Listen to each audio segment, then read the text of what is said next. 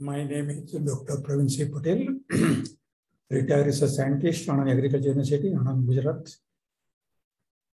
Today, I will give the information to the dairy farmer. Hybrid Napier grass, a boon to forage production. Hybrid Napier grass may be boon for dairy industry on account of supply of adequate grain fodder of high nutritional value with round-the-year availability and minimum expense on repeated forage cultivation. So hybrid Napier is a perennial grass, and once we transplanted, it remains for 3-4 years. Fodder is a cheap source of nutrient supply than concentrate feed. It needs to give more emphasis so as to make the dairy industry economical viable option.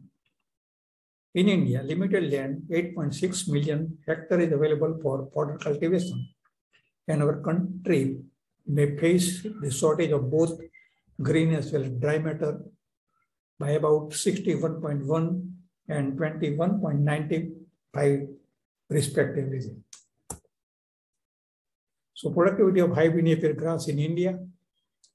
So in India, there are 16-17 centers on All India Corn Research Project on forage crops. So in Gujarat, we have one recitation, main forage recitation. Then Tamil Nadu Agriculture University.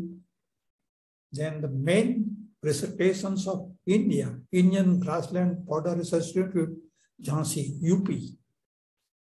So they have tested the hybrid Napier grass.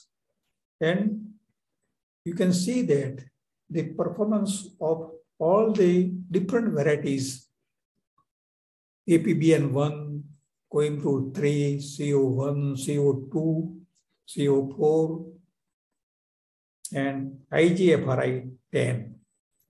So the yield ranges from 150 to 350 metric ton per hectare in 7 to 8 crop per year. But here it is the latest variety, Super Napier, evolved at Thailand, and the production is 500 metric ton per hectare per year. So it is a world record, and Super Napier, hybrid Napier is popular throughout the India as well as many countries of the world. Comparative performance of APBN1, Andhra Pradesh Bajra Napier 1, and that experiment was conducted at Anand Agriculture University, main for recitation. So they have taken 3 varieties, APBN1, CO1, IGFRI 7. So the green highest among 3 varieties, APBN1 had produced highest green fodder yield 634.2 ton per hectare in 3 years. Similarly, it was remained top for dry matter protein yield, whereas CO1 and IGFRI 7 hybrid Napier produced the lower green fodder dry matter protein yield during 3 years. Napier grass is also called as elephant grass because it grows very fast due to its tallness and vigorous vegetative growth. Hybrid Napier grass is tropical perennial grass, more succulent, grow faster, leafy, fine texture, palatable, fast growing, and drought resistant. You know that in Gujarat, National Dairy Development Board is there, and they are doing also the research work on fodder crops. So they have the one farm, and we have visited that farm, and they have grown Super Napier. So you see the growth of the Super Napier. Which type of soil is required for a hybrid Napier? So we can see the package of practices in short. So hybrid Napier can grow on a variety of soil. It does not thrive well on waterlogged and flood-prone lands. It requires water, but it does not require waterlogged condition. So it is not suitable in alkali soil or sodic soil. The land preparation, one disc ploughing may be followed by 2 to 3 fork ploughing, leveling and removal of clods. Basal application of farmyard manure is done before preparation of ridges. Ridges are made across slope far as possible at a spacing of 60 centimeters, you can see here, with a height of 25 centimeters for easy irrigation. So we can apply irrigation easily. Manuring. So farmyard manure at the rate of 25 metric ton per hectare before ploughing. It requires 50 kg nitrogen, 50 kg phosphorus, and 40 kg NPK per hectare, and it should be applied. It's a basal application. Application of azospirillum and phosphobacterium along with 75% second dose of fertilizer of N and P fertilizer increase yield and saving of 25% of fertilizer. So if we use azospirillum and phosphobacteria, then we can save 25% nitrogen. So we require to add chemical fertilizer less, about 25%. Top dressing. After each harvest, we should have to apply 75 to 100 kg nitrogen per hectare. And I told that in 1 year we can harvest 7 to 8 cuts.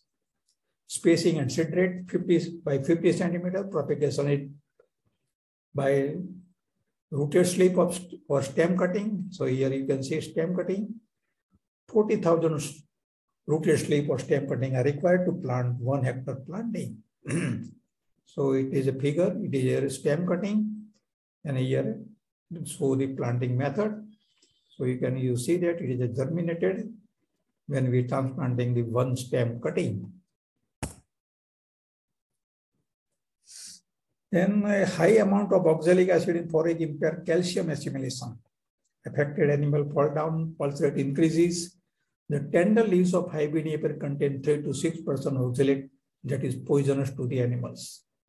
To avoid this poisoning effect, it should be harvested at 40 to 45 days, and these fodders should be fed along with the legume fodder to the animals.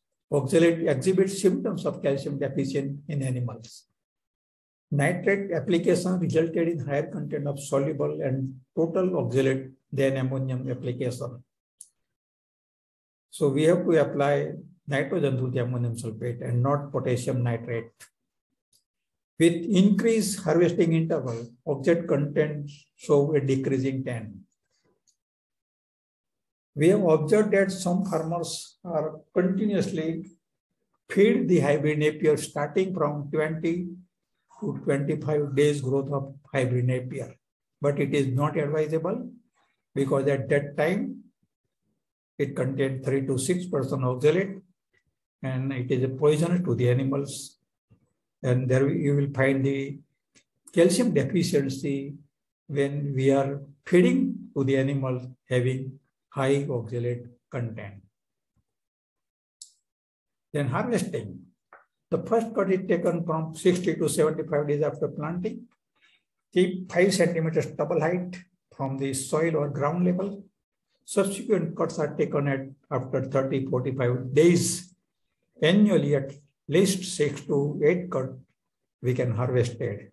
So you can see it is a hybrid Napier, and the laborers are harvesting the hybrid Napier. Yield. On an average, 250 to 350 metric ton per hectare per year green fodder, vegetative growth is reduced to dormant during winter. You know that this grass mostly grown in tropical climate. So in winter season, in India also, there will be low fodder productivity due to cold season. And you see here the nutritive value diameter 16.20%, food protein 9.38%, calcium 0.88%, phosphorus 0.24%, oxalate 2.97%, digestibility 58%. Hybrid Napier gas, the variety CO3, and you can see the 16 feet height. Dairy farming may be support to agriculture to reduce the risk of crop failure. However, success of dairy farming largely depends on the feed and fodder of high nutritional value, which accounts for 65 to 70% expenses incurred over the animal feeds. So we grow the fodder crops and supply the fodder crop to the animals, to the milk animals, either cows or buffaloes, then we are getting the higher profit, because you know that 60 to 70% cost expenses incur over the animal concentrate.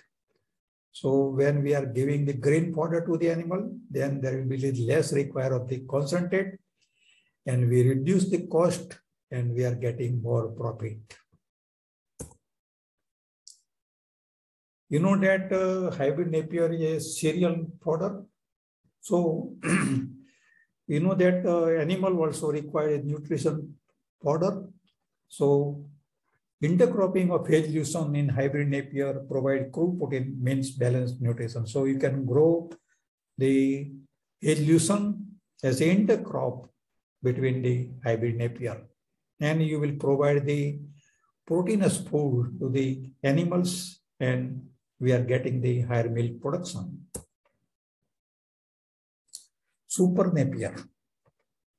What is the speciality of the Super Napier? So it has a fast growth. It has a fastest growth of 10 feet in between 9 days.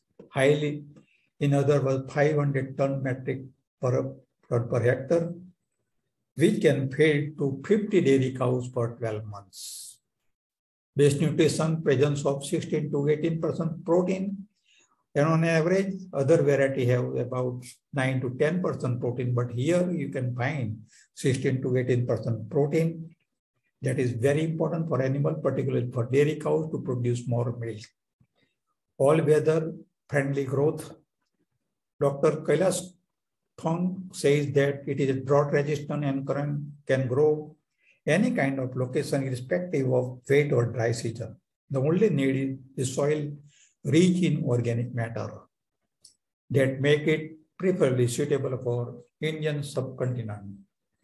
Easy storage. This has water-soluble carbonate 18, which means no need to additive store this plant silage. So I told that variety was developed at Thailand, Super Napier. So it is a king of Napier. Super Napier. So I told that at NDDB farm near Anand, Gujarat, they have grown the Super Napier, and they sold the stem cutting ranges from 1.5 to 2 rupees per stem cutting. So you can see the growth of the Super Napier grass. Tremendous growth. So in India, one farm, Kaveri goat farm, has also produced, multiplied the Super Napier. It is also known as Panchong 1. Super Napier is also known as Panchong 1. The only Napier variety in Asia giving highest crude protein, 14 to 18%.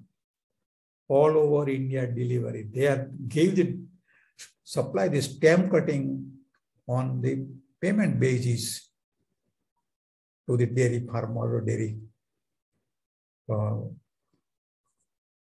Gausala. Feasibility of biogas production from Napier grass. So you know that in Thailand, School of Renewable Energy Technology, Faculty of Science, Thailand.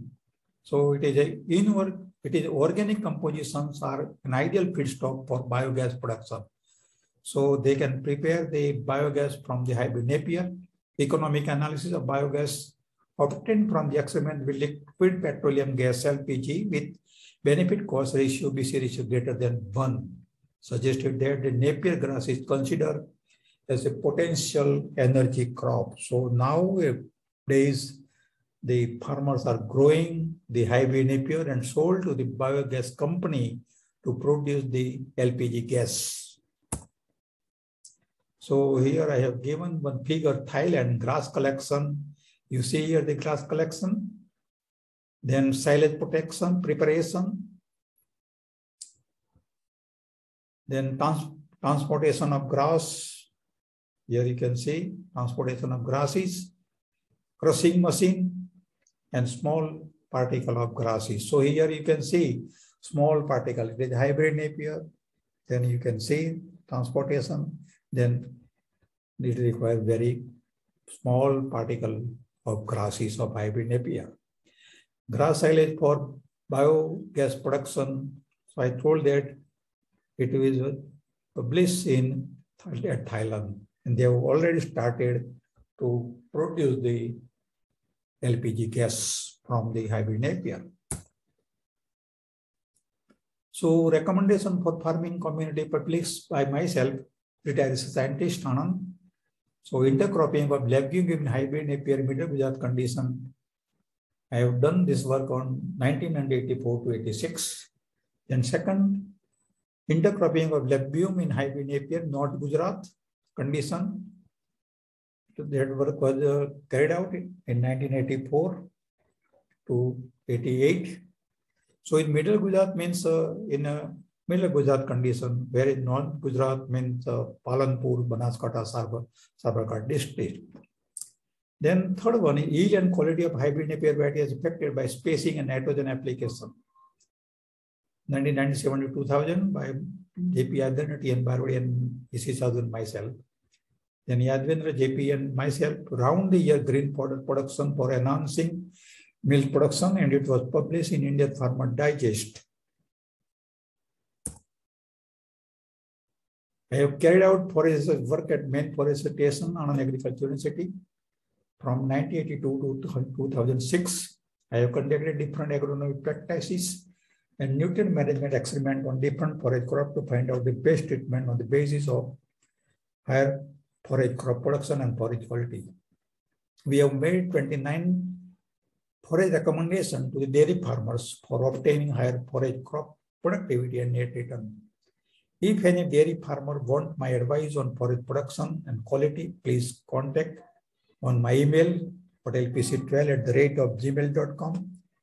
If you have liked my video on hybrid Napier grass, a boon to forage production, please subscribe my video. Thank you.